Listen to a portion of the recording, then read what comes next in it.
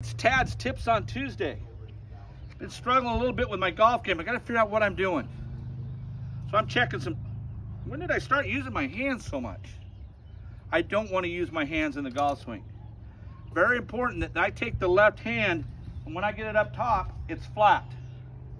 I don't want to get it there, then I have to throw it. So I'm just going to work it flat, work it through. Set up with a 7-iron right off the left part of my chin. Gonna drive through the golf ball. Gonna check, make sure I keep that left wrist flat.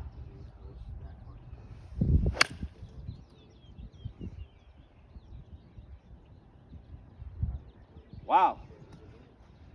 Taking those hands out of the golf game has helped me. These Rocky Mountain section professionals are gonna be in trouble now that I'm making sure I'm not getting my hand in the way. Letting it bend. Let me see if I can do that again.